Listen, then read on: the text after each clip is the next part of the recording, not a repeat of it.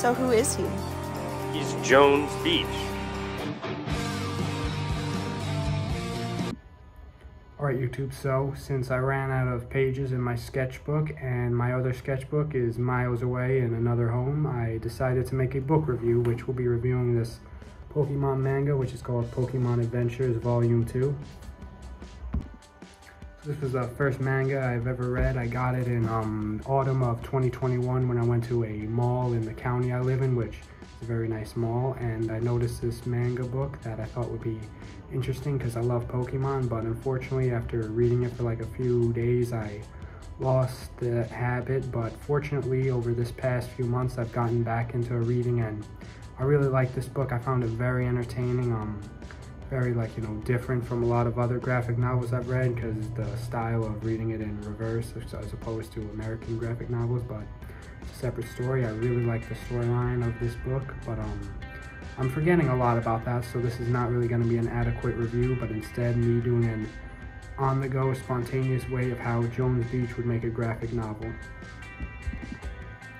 So the first thing I'd start out with would be a character that I've created throughout many of my drawings, and as you know, a lot of characters I draw have a lot of ink and tattoos, which I don't see in a lot of superhero characters, or at least not the hero, so I think that could be a cool change up, and I may be a little biased in that sense since I have a few, but I've decided that the hero of this story will be the Crow Husky, which is a drawing I made, and yes, this Husky character is based on 20 Pretty Husky, who does make these amazing beats, not necessarily for me, but these beats on YouTube that I absolutely love and love using for music, so 2 thumbs up for you. I hope you like this video.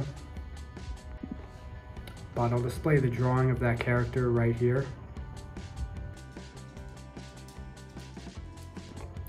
So as you can see, he has a similar but different style to a lot of other superheroes because I gave him sort of a gothic, edgy, grunge kind of vibe, which did kind of go viral or blow, well not viral, I don't know what I'm saying, but go big recently and become a lot of a big theme with the movie The Batman, which definitely had emo Bruce Wayne, which I thought was a step in the right direction because although I did think Christian Bale had the best Bruce Wayne performance, I did think that an emo Bruce Wayne actually made a lot of sense, and I thought Robert Pattinson's Batman was really cool too, but you know, as I'm thinking, I'll probably make a review for that movie pretty soon. But I wouldn't want to make Husky's character too similar to Batman, so the difference between this character and other vigilantes is everyone knows who he is. And as you can see, he has candles, which are his signature, sort of his bat symbol when people light candles, or a very specific candle that he has and that's very unique that the police department also has access to, similar to the bat signal. But once he notices one of those candles is up, that's his bat light in the sky, and he knows he needs to be called. Or rather, it's his calling, I should say.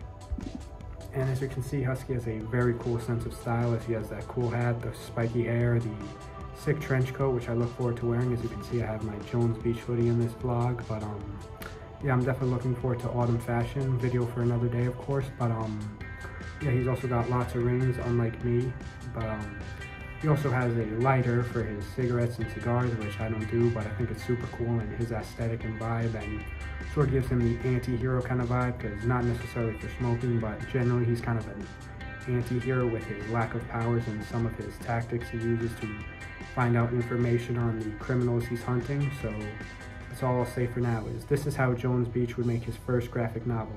A million ideas have spiraled in his head, as they often do, but yeah, anyways, thank you for watching. Stay tuned for more soon. Goodbye. Park? Nah. 10% luck, 20% skill, 15%